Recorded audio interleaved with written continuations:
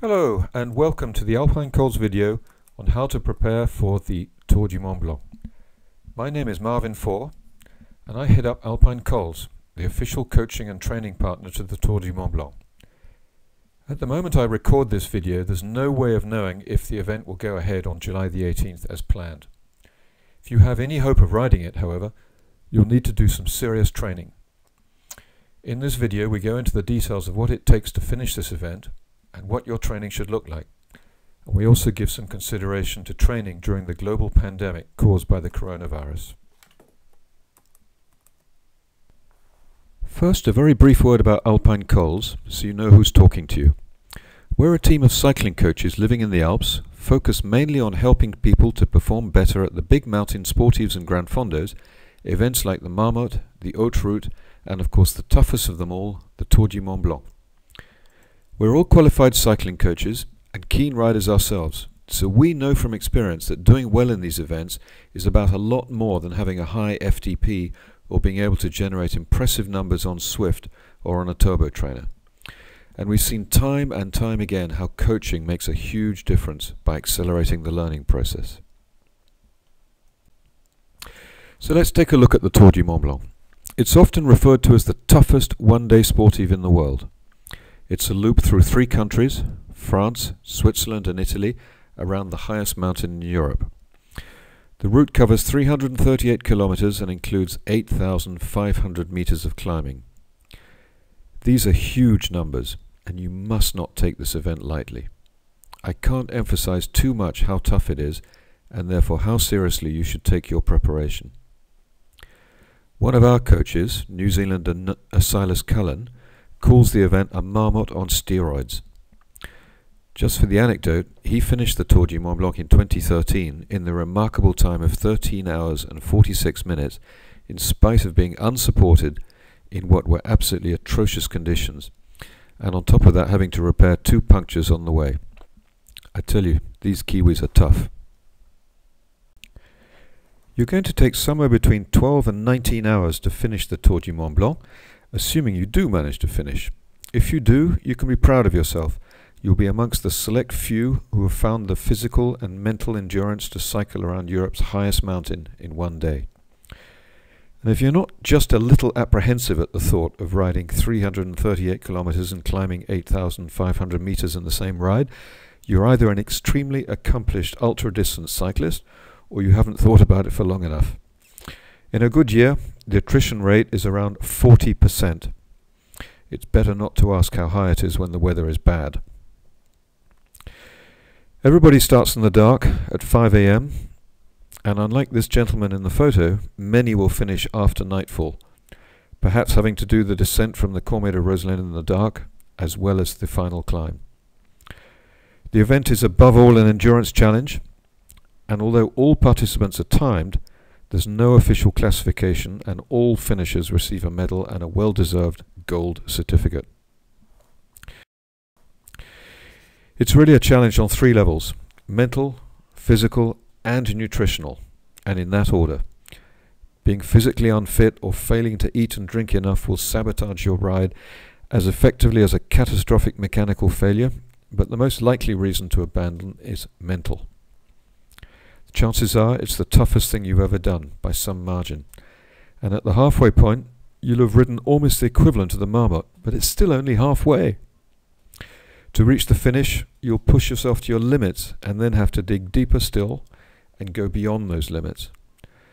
You'll experience extraordinary highs and lows and moments of euphoria where you can't believe how strong you feel, followed by moments of despair when you can't believe how weak you feel. To use the old cliche, when the going gets tough, the tough get going. Most participants think of quitting many times. Those who have prepared properly can usually find the tenacity and determination they need to keep going. Just to complete the somber picture here, the weather is a major imponderable on the Tour du Mont Blanc, and it can turn an extremely tough event into a terrible ordeal if you are unprepared or if you lack the right clothes. Most people would probably agree that heavy rain is the worst, but for some the extreme heat sometimes experienced in Italy can be as much of a challenge. Be aware that even if it doesn't rain, you can expect to experience temperatures varying from close to 0 degrees on the 3 highest passes to as much as 35 degrees at the lowest point in Italy. That's a huge variation in temperature that you need to manage, and it requires careful planning and the right equipment, especially if you don't have a dedicated support team. Now, before we get into the details of the training plan, we first need to take a look at the actual demands of the event, or in other words, what does it take to do well? We've broken these down into 3 different categories: physiological, psychological, and technical. Looking at the physiological first, the first and by far the most important is that you'll need quite exceptional aerobic endurance. Whether you're riding for 12 hours or 20 hours, it's an aerobic event. During the tour, you shouldn't be spending any time at all close to your threshold, let alone above it. So this is the key point. Your main training goal is to increase the amount of time for which you can ride at a steady endurance pace. The second physiological demand is for a high power-to-weight ratio because of the massive amount of climbing. For many riders, it will be just as important to lose weight as to try to increase power. The final physiological demand is the ability to recover quickly after a long climb. You will of course have to descend as much as you climb, but the descents are much faster, so you'll typically have less than 30 minutes or so to recover between each of the long climbs. This puts a premium on the ability to recover quickly. The Tour du Mont Blanc is as much a mental challenge as a physical one, so the psychological demands are particularly important. The first is an ability to stay positive throughout and deal with the inevitable setbacks and negative thoughts that will hit you from time to time, especially in the third quarter of the event on the Col du Petit Saint-Bernard, which seems to go on forever and ever. It's easier to stay positive for some than for others. If you're one of life's pessimists or a glass half empty type of person, it's harder. Nevertheless, there are plenty of tools and mental strategies that can help. Read our article in the Performance Tips section of the blog on our website. The second psychological demand is for the ability to maintain focus, concentration, and lucidity throughout a very long day, especially as you get more and more tired. Losing concentration when descending off the Cormet de Roselend at high speed in the dark doesn't bear thinking about, for example. You can develop your ability to concentrate for hours on end during long training rides. Finally, it's crucial to have the self-discipline and the self-awareness to stick to the plan. Decide in advance what pace you're going to ride the climbs at, and how often and how much you're going to eat and drink, and don't get tempted to do things differently. Both euphoria and despair are bad advisors, just like triumph and disaster. Let's look now at the technical demands of the event. It's a given that you need excellent climbing skills, but what does that mean? The challenge here is not to smash it up one climb, it's to keep climbing all day at a sustainable pace. To do this, you need the ability to climb economically, both seated and standing, with a perfectly fluid pedal stroke and no wasted energy. What goes up must come down, so someone with the ability to descend at 80 to 90 kilometers per hour will have a huge advantage over someone who is limited to 50 or 60. The nice thing about learning to descend is that the speed is free. There's no energy cost. Another key technical demand is the ability to refuel yourself. You're going to expend somewhere between 8,000 and 12,000 calories getting around the mountain. You need to replace as many of these as possible whilst you are riding, and this is much more challenging to get right than it might appear. You'll also have to replace the salts you lose by sweating and drink 10 to 12 bottles of fluid, perhaps more if it is a hot day. All of that takes training and practice. The final technical demand is to manage wide variations in the temperature. You don't want to be wearing the same clothes at 0 degrees on the summit and at 30 degrees at the start of the next climb. A following car obviously makes this easier, but the key is to have multiple layers that you can adjust on the fly. This takes practice and experience to get right. Ideally, you want to be able to make these adjustments while you're riding so you don't lose time unnecessarily. Now we're clear about what it takes to do well at the Tour du Mont Blanc, we can look at how to prepare for it. It's important to understand there's no such thing as a standard training plan for the Tour du Mont Blanc that will work for everybody. A training plan is always designed with a specific event and a specific rider profile in mind, because what works for one rider and one event won't necessarily work for another rider or even for the same rider at another event. The training guidelines we give here are quite different from those we would give for the Marmotte or for the Étape du Tour. The best training plan for you is one that has been designed with your personal goals, your unique strengths, your limiters, your experience, your context, and your constraints in mind, and on top of that, it's constantly adapted for you as and when things change. For all these reasons, we're not providing a detailed day-to-day training plan. What we are providing is a framework and a set of guidelines for you to adapt to your own unique circumstances.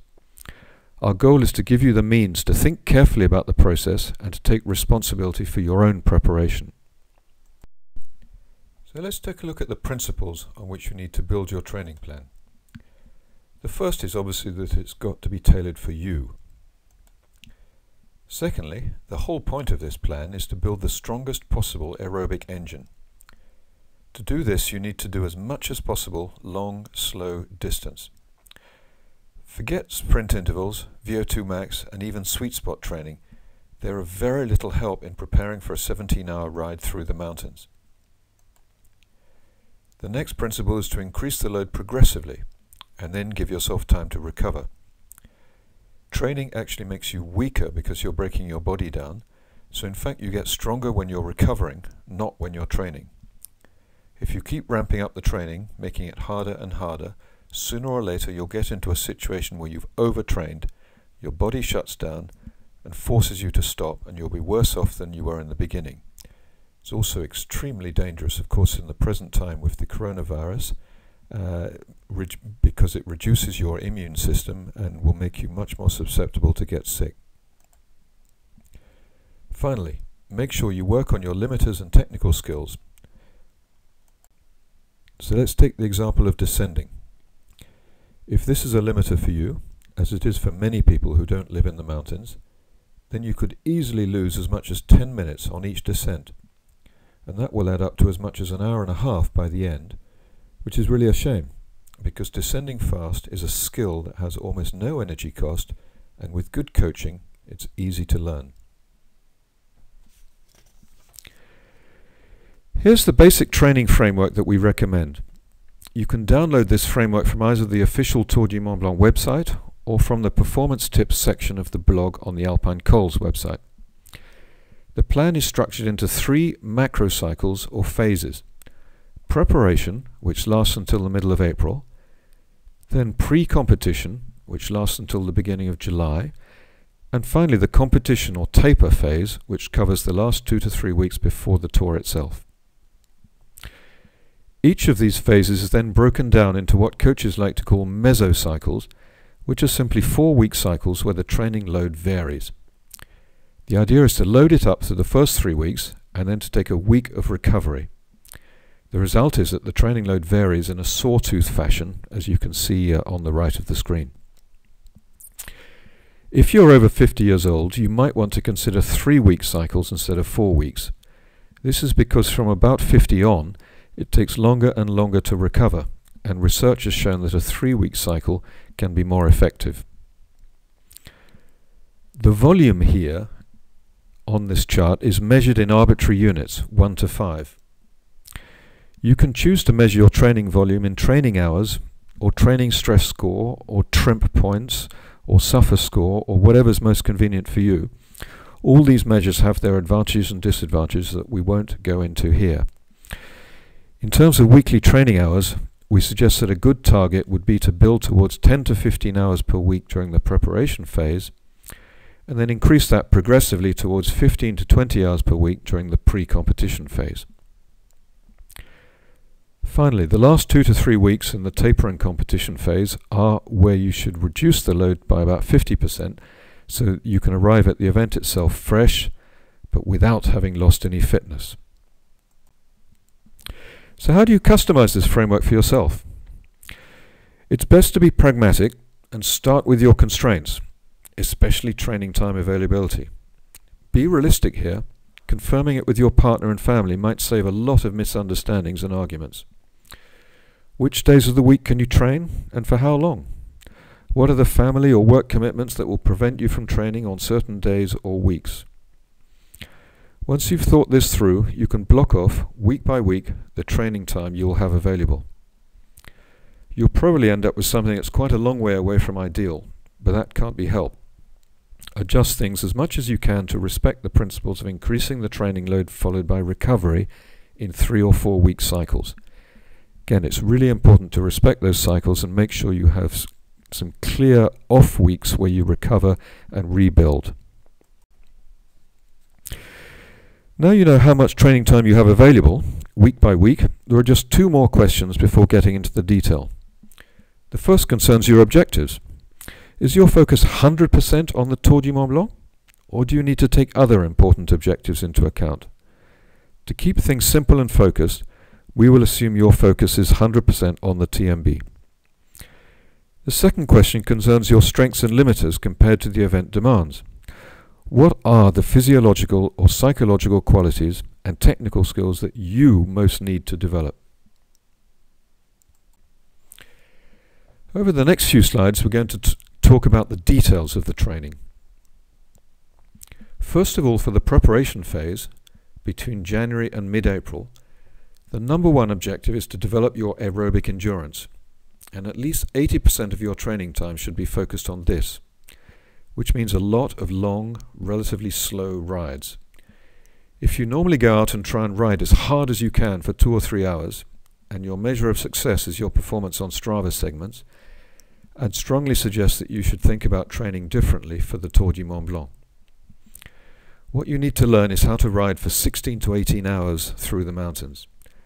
There's no way you can do that full gas. Nobody can. It's physiologically impossible. The only way you'll finish the Tour du Mont Blanc is by learning to ride slowly for a long time. Whatever your typical duration of training rides is now, you need to start building it up and aim to get it to at least 6 hours, if not 8 or even 10 hours by mid-April and the end of this phase. The rides should be at endurance pace from start to finish. If you use a power meter or a heart rate monitor and you know your zones, you should be in zones 1 or 2, the active recovery and endurance zones. For the technically minded, this means staying below LT1, the point at which lactate levels in your blood first start to rise. If you don't use either power or heart rate, you'll have to ride on feel. Riding in zone 1 feels very easy, no effort at all. Riding in zone 2 also feels easy, at least for the first couple of hours, but it feels progressively harder as you push out to 3, 4, 5, 6, and then later 10 or 12 hours. A good indicator of whether you're in zone 2 or not is, can you talk? You should be able to hold a proper conversation without gasping for breath. The second physiological quality you need to develop is your power to weight ratio. Looking at the power side of this, you should plan around 10% of your training time to include intervals to build your leg strength. In the next couple of slides, I'm going to show you a couple of example interval sessions which will work well for this. But first, a quick word on weight, the other side of the power to weight ratio. Don't get obsessive about your weight, but still, most of us could probably benefit from losing a couple of kilos. The best advice I can give here is to adjust your calorie intake to your training load so that you eat more on days when you're training hard and less on your rest days. And aim to take the weight off slowly. Don't try and take it all off in the first month. Be realistic about it and take a gradual, progressive approach. This first set of intervals is intended to build leg strength and to improve your pedal stroke. I did them on the road, but of course you could also do them on a turbo trainer if you don't have a convenient hill. The first line on the chart, the yellow line, is power, the red line is heart rate, the blue line is cadence, and the red stacked bars represent the slope. So you can see I did 3 hill repeats. In order to work on leg strength, you need to push hard, so the cadence must be low. And I did these particular intervals at an average cadence of 50 RPM. A word of warning here: it is important to have a good bike fit to do intervals like these, because pushing hard for so long will create injuries if something is not right. You shouldn't feel any pain in your knees or lower back. If you do, it's a sign that something's not right. The idea is to keep your power and cadence steady at a tempo pace around the crossover point between zone 3 and zone 4, so at about 85% of your FTP or your critical power. Focus on your pedal stroke to keep it as smooth as possible, pulling back through the bottom, lifting the upcoming leg and pushing forward over the top. When I did this, my heart rate climbed steadily and peaked at 134 beats per minute, which is in the middle of my zone 3. So it's very much a tempo exercise, and the last few minutes felt about 16 out of 20 on the rate of perceived exertion scale. Here's a second set of intervals which will also build leg strength, but at the same time will give you a higher cardio workout. This particular set was done on a turbo, but you can do it on the road if you have a suitable hill with a steady gradient and no traffic. There are 5 15-minute threshold efforts with a 5-minute break in between, so it adds up to a total of 1 hour 15 at threshold. I held the power constant at my current FTP critical power and my cadence at 60 RPM. My heart rate climbed steadily and then peaked as you would expect at my threshold heart rate number, which for me is around 146 beats per minute. In terms of how did it feel, this is a tough workout. It actually took me a couple of months to build up to managing 5 sets. The last set, and especially the last few minutes, were extremely hard, and I was only just able to finish by using every mental strategy I know to keep turning the pedals. It's a great workout for building strength for long climbs, and it's a good thing to do at this time of year. Those 2 interval sessions I just showed you are examples of what we think works well for the Tour du Mont Blanc. There are plenty of alternative interval designs out there. The main point is to know why you are choosing one session over another. There's little point, for example, in doing very short, high-intensity intervals, because these develop a quality you won't need on the Tour du Mont Blanc. So with that, we've covered 90% of your training. You should spend the remaining 10% on active recovery, meaning quite short and very easy rides in Zone 1. Throughout this period, you'll be doing a lot of long endurance rides, so take advantage of them to work on your technical skills, as well as to test different options for equipment and nutrition hydration. The technical skills I have in mind include things like nice fluid pedaling, pedaling at high cadence, pedaling standing up on long climbs, cornering, descending, eating and drinking, and also adjusting your clothing while riding as the temperature changes. You should test any equipment that you might use on the tour well in advance, whether it's something you're going to wear or something on your bike. You don't want to find out halfway around Mont Blanc that your new helmet or new shoes become intolerably uncomfortable after 8 hours, or that the new lights you bought especially for the tour don't work as expected. Equally for nutrition, what works for a 5 to 6 hour Sportive probably won't scale up to the Tour du Mont Blanc. Since you'll be riding at a lower intensity, gels may not be the best choice and you'll soon get sick of them. Try out different things which appeal to you, such as different brands of energy bars or honey waffles, as well as homemade options like flapjacks, rice cakes, sandwiches, or dried fruit. It's a good idea to have some savory options available as well, as most riders find there comes a time when they can't take anything more that's sweet. The same thing goes for your choice of hydration. You can't just drink water, or else you'll lose too many salts. So you need to find a hydration mix that works for you and doesn't upset your stomach. Again, testing is really important so that you don't have a problem on the big day. Equally for nutrition, what works for a 5 to 6 hour Sportive probably won't scale up to the Tour du Mont Blanc. Since you'll be riding at a lower intensity, gels may not be the best choice and you'll soon get sick of them. Try out different things which appeal to you, such as different brands of energy bars or honey waffles, as well as homemade options like flapjacks, rice cakes, sandwiches, or dried fruit. It's a good idea to have some savoury options available as well, as most riders find there comes a time when they can't take anything more that's sweet. The same thing goes for your choice of hydration. You can't just drink water, or else you'll lose too many salts. So you need to find a hydration mix that works for you and doesn't upset your stomach. Again, testing is really important so that you don't have a problem on the big day. That was for the on-the-bike training.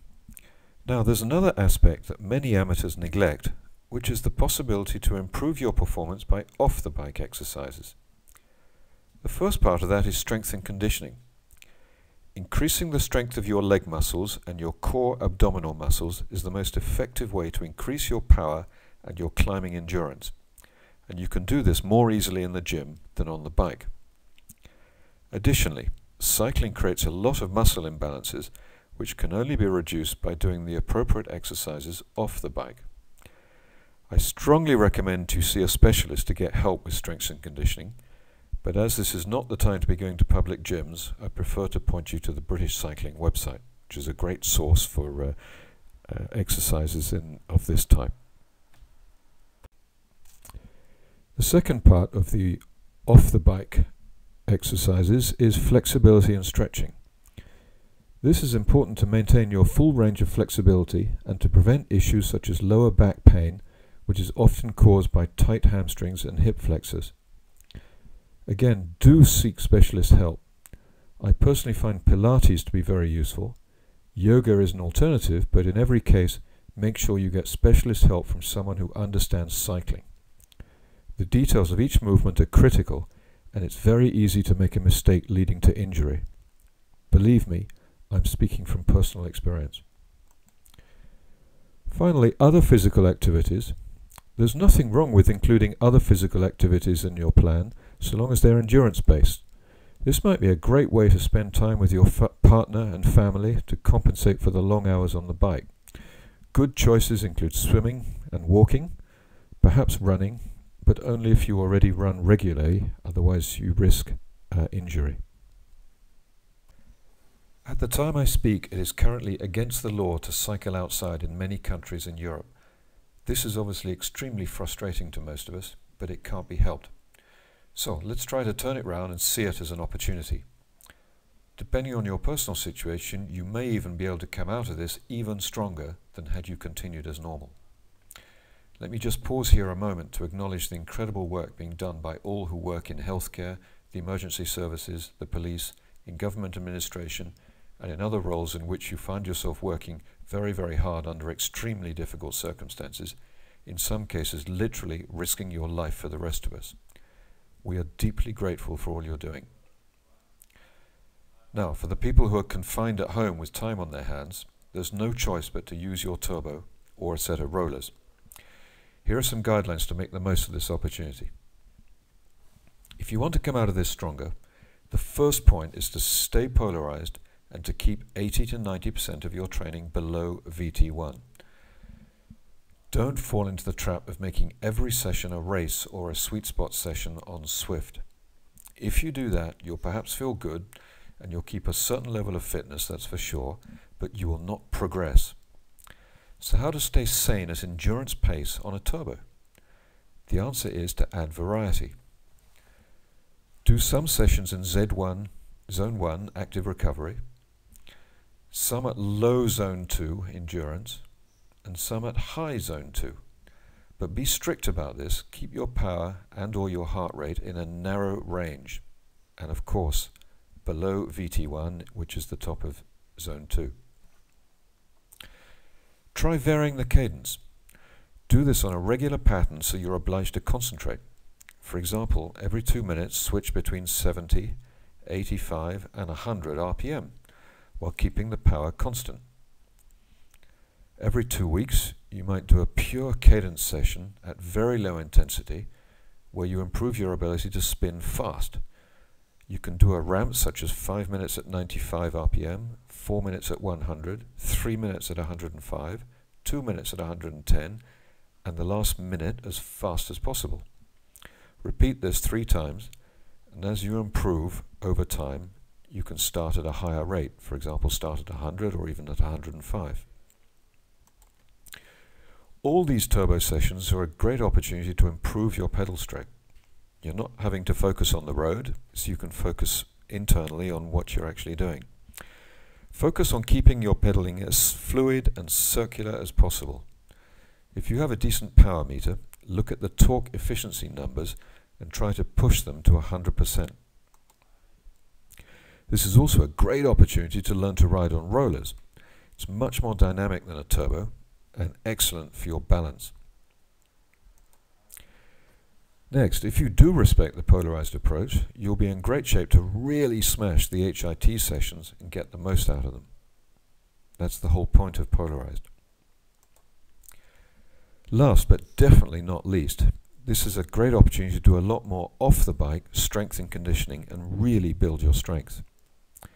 You don't need a gym. There are dozens of exercises you can do with just body weight, such as planks, Bulgarian squats, sitting against the wall, and hundreds of others. It's a good idea to set yourself some targets. For example, if you can currently plank for 90 seconds, try to reach 3 minutes. If you can manage 10 Bulgarian squats, aim at reaching 20 in a month's time. Finally, mix things up a bit to keep them interesting. Why not mix your strength and conditioning sessions with easy spinning on the turbo, alternating every 15 minutes, for example? The key message here is there are so many different things you can do. Just keep varying it, keep changing it, keep mixing it up, but do stick below VT1 in that endurance zone for 90% of your work. Keep it interesting, play some music, have fun, and you'll come out of this stronger than if you'd been riding on the road as you would have done normally. Now we come to the pre-competition phase, which covers the period from mid-April until the end of June. The key objective during this phase is to bring your aerobic endurance to the highest possible level. So let's look at that in detail. The aerobic endurance will be 90% of your training time, and building this means continuing doing long rides in Zone 2, progressing to a 10-hour ride by the middle of June with as much climbing as possible. These long rides are exhausting, which means you can't attempt too many. We recommend doing no more than 2 per week, ideally back-to-back on the weekend, and then just a couple of short recovery rides midweek. You'll probably have to do the long rides on your own because club rides are typically too short and too intense. The important thing is to keep the training low intensity and not to go above Zone 2 in order to limit the fatigue. Assuming the Tour du Mont Blanc is your main priority, we don't recommend doing any high-intensity interval training during the pre-competition phase. The reason is that given the pure endurance nature of the Tour du Mont Blanc, high-intensity intervals will create too much fatigue for too little benefit. The recovery rides need to be short, no more than 60 to 90 minutes, and strictly in Zone 1. It's really important to make the recovery rides and the recovery weeks easy in order to give yourself time to recover and rebuild and avoid the risk of overtraining. Overtraining is particularly dangerous at the present time due to its effect on your immune system. Continue working on your technical skills and continue testing different equipment and nutrition hydration choices so that come July 18th you know exactly what works. If you don't have the chance to train regularly in the mountains, you should very seriously consider a training camp if the sanitary situation allows us to travel at that time, of course. Obviously there are several different options out there, each with their advantages and disadvantages. If you choose to come with us, you'll not only get a big block of riding in the mountains, you'll also benefit from professional coaching and a real focus on improving your performance. You'll get specific feedback on your strengths and weaknesses and dozens of tips on all aspects of performance at the Tour du Mont Blanc. You can get in touch with us through the email address here, info@alpinecols.com. Also, during the pre-competition phase, you should continue with some off-the-bike work. We don't recommend continuing strength and conditioning due to the extra fatigue. We'd rather see you add an extra hour or two to your long rides. On the other hand, the flexibility and stretching sessions are even more important than they were in the previous phase. It's vital to maintain these sessions to keep your body flexible and prevent injuries. A good target to aim for is 2 of these flexibility and stretching sessions per week. Keep up other physical activities too, not only to spend time with your partner and family, but also to give your body the chance to move in other ways than just on the bike. You can do anything that keeps you moving without increasing your fatigue. At a more general level, it's really important to maximize your sleep and to sleep well. This is essential for recovery and adaptation, most of which takes place at night. Aim at a minimum of 8 hours per night and try to wake up naturally without an alarm clock. A good tip is to banish all screens from the bedroom. I find that if I do take a screen to bed, it definitely impacts my sleep quality. Eating well is even more important than usual due to the high training load. This is not the place for extensive advice on nutrition, but the key principles are straightforward. Avoid industrial foods and supplements, unless you are taking the supplements under medical advice, and eat the widest possible variety of natural foods. Try to avoid alcohol. It's another stressor on your body that will impact your ability to train and sleep well. In a social situation where you either can't or don't want to avoid it, the best option is to copy the French and drink small amounts of the best quality wine you can find. Finally, and this advice applies with or without the coronavirus, try to minimize travel and any stress on your life. The more you can avoid adding stress to your body, the better off you will be in terms of performance in your training. The final phase is the taper, leading up to the competition, and this covers the final 2 or 3 weeks before the event. The key objective is to eliminate fatigue without losing fitness, so that you arrive on the start line the fittest you've ever been, but also super fresh and thus able to go the distance. Don't be tempted to keep training hard up to the last minute.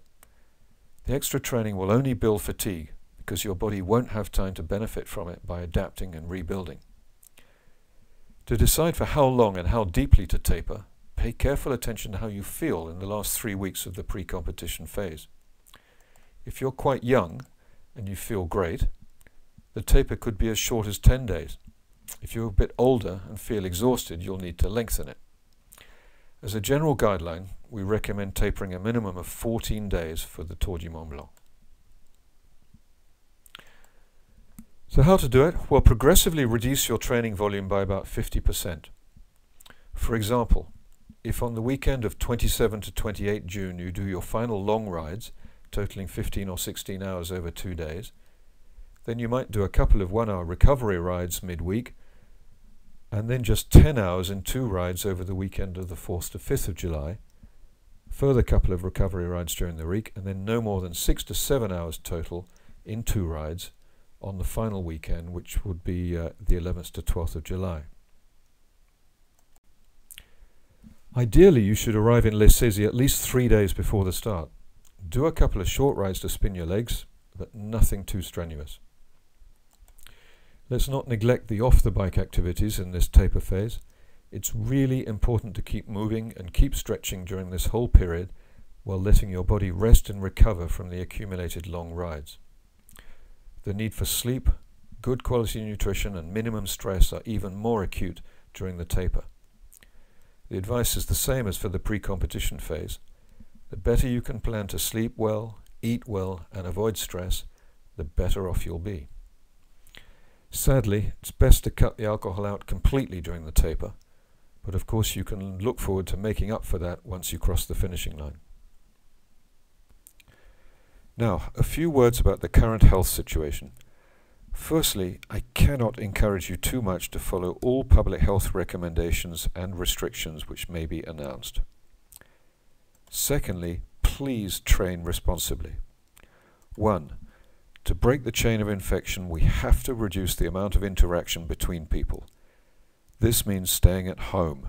Cycling is currently banned in France, Italy, Spain and Belgium, and will likely be banned very soon in many other countries. use your turbo instead, even for low intensity training, and do a lot more off the bike strength and conditioning work. 2. If cycling is still permitted where you are, you may still choose to ride out, obviously, but don't take any risks. If you have an accident, the emergency services may not be able to take care of you, and the hospital is the last place where you want to be at the moment. Finally, be very careful not to overtrain. Doing so will depress your immune system and make it much more likely that you will catch the virus. So follow our recommendations and you should find yourself in great condition for a good ride at the Tour du Mont Blanc. I hope you found this presentation useful.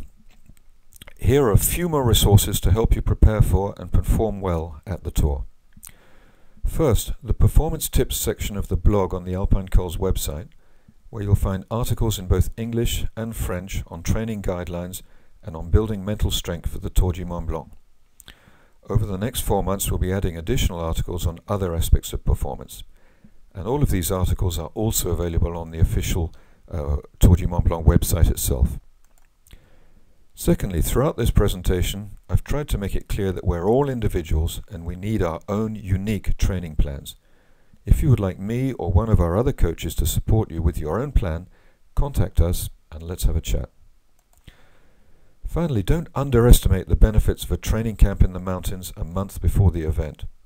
We'd love to have you join us, but in order to ensure high quality coaching, places are limited, so it's best to contact us without delay. Thank you for listening. Assuming the Tour du Mont Blanc does go ahead in 2020, we will be in the event village on July the 17th, so do please come and see us when you check in. In the meantime, this is Marvin Four from Alpine Cols, wishing you good luck with your training, and above all, stay healthy, stay safe.